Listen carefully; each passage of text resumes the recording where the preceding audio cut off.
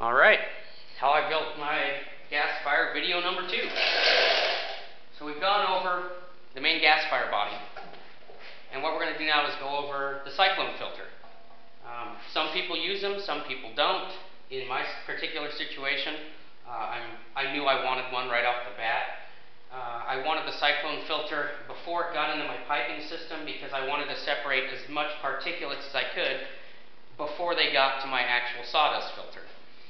So, what this is, if I had to guess on diameter, it's probably about a 8 to 9 inch diameter. What it used to be was a oil filter housing on an industrial rotary screw air compressor. We had one at work. It broke down. It had a major meltdown, and we got a new one, and this was all obsolete stuff. It wouldn't interchange with our new one, and it was basically scrap. So I just snagged the housing out of it. It had a lid that has a clamp-on lid, which was really handy to get in there if I ever needed to break it down or clean it out. What I did was I cut an oval in the side of this, and I used 2-inch pipe. This is my gas outlet pipe. 2-inch pipe was what I decided on because I knew it was more than enough to flow enough gas to run a 15-horse engine. I wouldn't really recommend going. You could probably get away with 1.5 inches, 1.25 inches, but 2-inch I would say would probably be a minimum pipe diameter for your plumbing. So this is 2-inch pipe. It's stuck into my gasifier drum about 1.5 inches and fully welded out. And then this is cut. I did some shaping and cutting and grinding. I cut it off at an angle, and I had to kind of bevel it with a 4.5-inch angle grinder to kind of fit the outside of this. And the idea is you want this gas pipe to just snake right into the very side. You don't want to hit it right in the middle, because the goal is to get the gases under a vacuum to spin around inside there. So you want this pipe to come into the side of it. And again, it doesn't have to be perfect, you know. I built a little lower supporting bracket just because this was awfully heavy.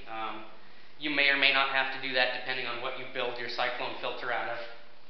At the bottom of the cyclone filter, most cyclone filters have like a funnel taper. I couldn't find anything that happened to have that taper. So, I mean, this is basically just a piece of pipe, and it's kind of got a rounded bottom to it. It's nothing really special. In the bottom of that, I drilled a hole, and I put in a 1-inch threaded weldolet. Basically, it's just 1-inch pipe threads that you just weld onto something. Out of the bottom of that, I've seen people use all sorts of things. I've seen them use you could screw in literally a pipe plug into the bottom of it, and when you're done running, just pull that plug and let the stuff drain out. You could do that. I've seen people use ball valves down at the bottom so that they could close it off, empty the contaminants, put their jar back on, open the ball valve, and continue collecting. Again, there's nothing wrong with that. You could do that if you wanted to. What I did on mine is I just put in a close nipple, a 1-inch close nipple, a 1-inch pipe nipple, about 3-4 inches long, and I welded that to a piece of plate, and I took a 24-ounce sauerkraut jar, drilled a 1-inch hole in the lid, 4 1/4-inch holes through the 1/8-inch plate and the lid that matched up, nice big bead of orange RTV silicone, and then bolted the lid to that plate. So you can stick your jar in there, tighten it, and there's a removable ash contaminant and also, you know, tar removal. But you don't have to. If you wanted, you could just stick a plug in the bottom of it, and you know, after 3-4 hours of run time, drain it off. Open the plug and let it run out on the ground. So that's about it. That's really all it is. It's hollow. There's nothing inside. There's no funny, you know, fins or anything like that to try to get the air to spin. It's just an empty, hollow pipe. The dimensions really aren't important, although I believe the smaller you go, the more force, the faster that air has to spin, because it's traveling at the same rate of speed, but it's a smaller diameter. So, you know, if this were 4-inch or 5-inch, you know, it would probably work better as a cyclone filter than this 8 or 9-inch does. So that's it. My plumbing, my automotive exhaust pipe, and it goes through the top of the lid and it drops down about 2 inches below my inlet pipe here. So the gas has to spin around, but it also has to travel downward before it can go back out the center of that pipe. That's it. That's all a cyclone filter is, basically. It just spins the gas at a fairly high rate of speed because you're pulling with your suction fan, your vacuum, and it separates particulates. Now, one thing I noticed about this, if you watch some of my other videos, there is a large temperature drop from my outlet gas, which is around 200 degrees, coming right out of the gasifier, to the Cyclone outlet pipe. In this short little span, this 1 foot span, the gas drops 120 degrees. And I believe it drops so far, not because this is like an excellent cooler, although it seems to do good. There's a lot of surface area, and the more surface area, the more heat you can dissipate, and the cooler the gas will be.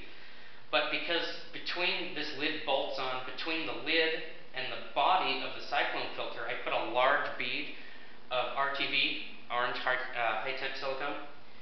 And what I believe that did is it acts as an insulator.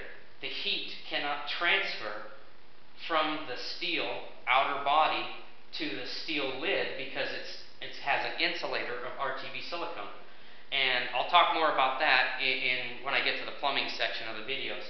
But yeah, 120 degree temperature drop from my outlet pipe of the gasifier to the outlet pipe of the Cyclone filter, which is 6 to 8 inches away. That's a substantial heat drop in that short amount of time, and short span.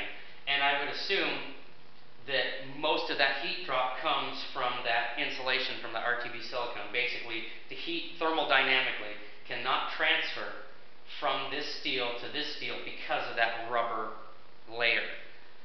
So that's it. That's my Cyclone filter. Build it. I'd assume a little smaller than this 8 or 9 inch would work better. But materials really aren't important. If it's 10 inch, fine. If it's 6, fine. If it's 5, even better. I believe the smaller you go, the better your Cyclone filter is going to do the job that it's designed to do, and that's actually filter particulates. There's my Cyclone filter.